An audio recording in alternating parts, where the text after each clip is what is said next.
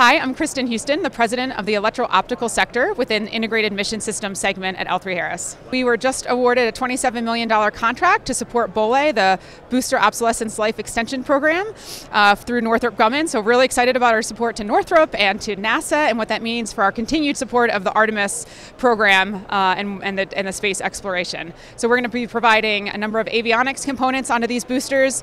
It really helps make our the first 2 minutes of flight even safer than they are today.